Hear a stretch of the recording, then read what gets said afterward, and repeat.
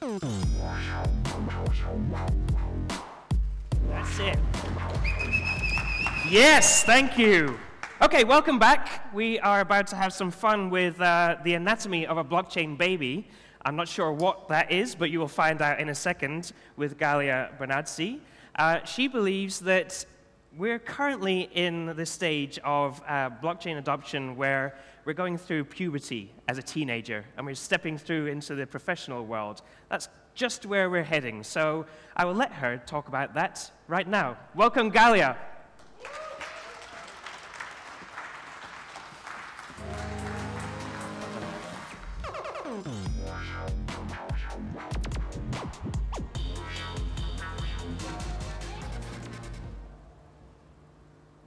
Hey everyone, good morning. It's that famous early slot, so thanks for being here. I'm Galia, as he mentioned, co-founder of Bancor. Bancor is a standard that allows any token to be convertible for any other token in a network. So I'll start with the hardest question. What is money? Raise your hand if you feel like you know what money is. Some people. So usually the answers to this question are, it's a store of value. It's a unit of account. It's a medium of exchange. And all those things are true, but they're what money does. They're not what money is. What money is a tool. It's a tool that we invented to help us collaborate, specifically by sharing value, by sharing things of value, knowledge of value, or time of value. So what do you do if you don't have any money? What does a community that doesn't have any money do to allow them to still collaborate? Some communities use barter. We know that barter isn't very efficient, right? It suffers from what we call in economics the double coincidence of wants. In order to barter, I have to have exactly the thing that the person who has exactly the thing that I want wants. That's the double coincidence of wants, and it makes barter pretty inefficient. It's why we invented money to begin with. So what do you do if you don't have money? Communities do what we've always done since we invented money, which is they make it. I want to show you a quick video of a pilot that we worked on in Kenya with a community just like the one I described that made their own money in order to collaborate. Let's take a look.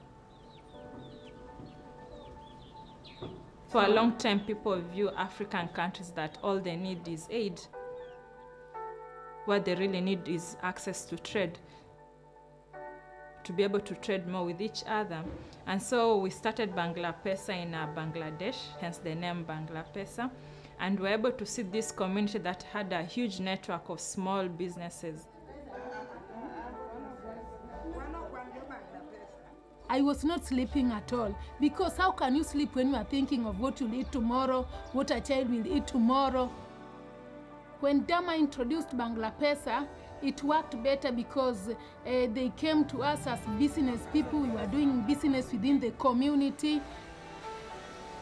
Even if we don't have money like in this poor community, we have Bangla Pesa to trade with our goods and services. I go to the shop, I buy maize flour, I buy sugar, they still will come to get water from my well, and not only me alone. We are so many members. Now we are in rich community. 5 years now, we've been able to set up different community currencies in different parts of Kenya. And most of them are paper-based, and we've been able to have them unique for each community. They still can't really trade with each other. It's very hard to keep community currency up and running and active for a long period of time. And the problem is that they are disconnected from the rest of the financial network. It's like a local network, which is great and useful, but it's disconnected from the internet. If you connect that local network to the internet, it will be 1,000 times more useful.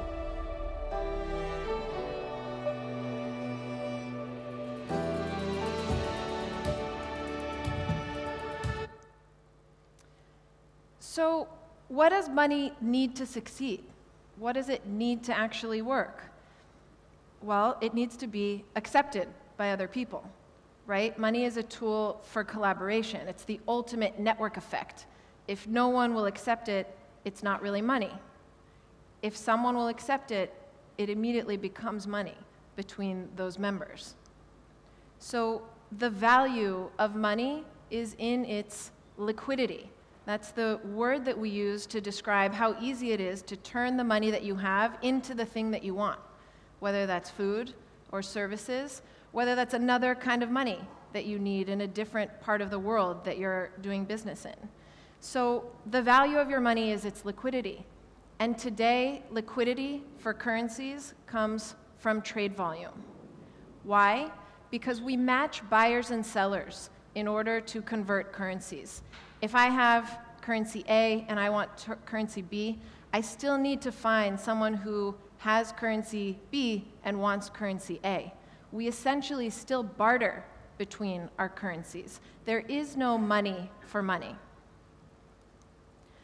The Bancor protocol aims to separate liquidity from volume so that new and custom currencies like the Bangla Pesa can achieve liquidity in today's global market, can be convertible for other currencies, even though they don't have global demand. So why do we care about this? Why do we want to solve for separating liquidity from volume? Well, in today's markets and in today's paradigm, we're caught in a chicken and egg game, where in order to have value, your currency needs liquidity. To have liquidity, you need volume. To have volume, you need liquidity. And so only the highest volume currencies have value. These are the dollars and the euros of the world. These are the bitcoins and the ethers of the crypto world. But currencies like Bangla Pesa cannot achieve liquidity in this buyer and seller matching paradigm because there's simply not enough volume of buyers and sellers to create that liquidity. But what if we could do it differently? And this was the question that we asked at Bancor.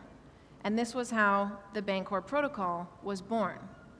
What if we didn't need to match buyers and sellers in order to convert currency A for currency B? And we came up with a method which is a balancing mechanism that lets any token you have be converted for any token you want within a network without needing to find someone to trade with. I'll get into this in a moment, but the basic idea is that we balance the inventory of a currency, the supply of that currency, with the demand for that currency, the requests that are being made to transact in it. And let me explain it a bit more. So how does it work? You can think of the Bancor network like a vending machine, only instead of snacks, it's full of tokens. And you can use any token that's in the vending machine to buy any token that's in the vending machine. And it will always display the real-time price of the conversion that you're trying to achieve, the token A for token B. How do I do it? The mechanism we call a relay token holds both A and B. And now bear with me as we get a little bit technical for the next couple of slides, just to give you that inside look at how it works. So this relay token knows only one thing, that A equals B. Whatever I've got in A equals whatever I've got in B. So let's say I've got 10 A tokens and 10 B tokens. My relay knows there's 10 and 10, so it knows that 1A equals 1B. If I want to buy an A, I can pay for it with a B, and if I want to buy a B, I can pay for it with an A. So what happens when I do change token A for token B? Here's how it works.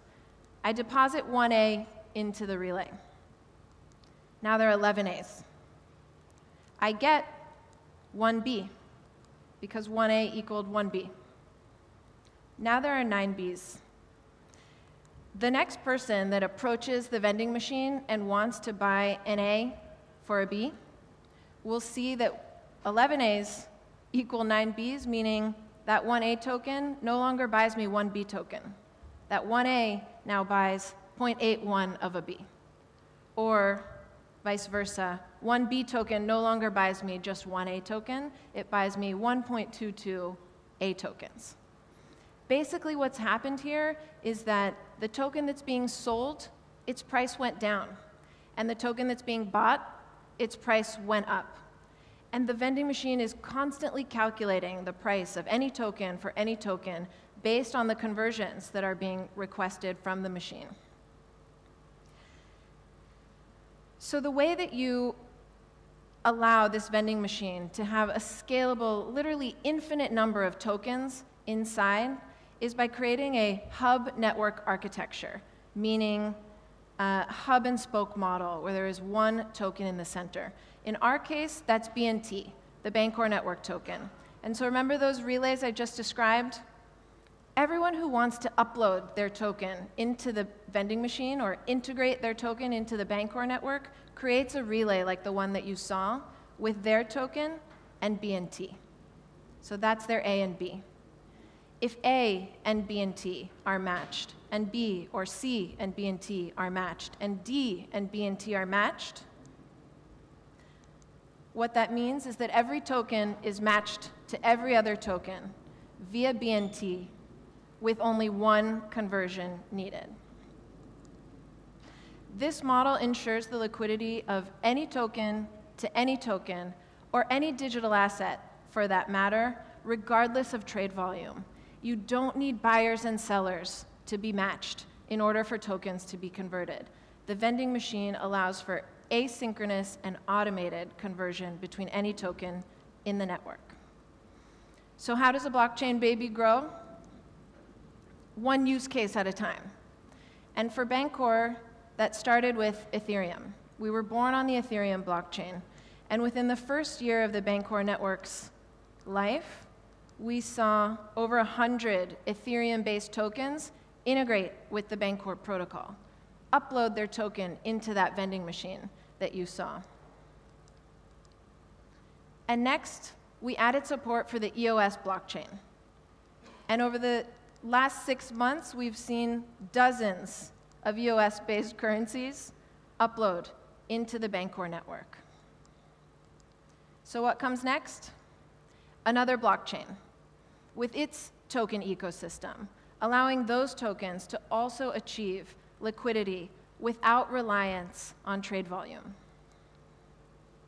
So to date, there are 2 blockchains compatible with the Bancor network. There are over 150 tokens now in the system, resulting in over 10,000 pairs, possible pairs between these tokens, and counting. So what's next? Liquidity as a service. The ability for one token to be converted into another token is the birthright of a new currency.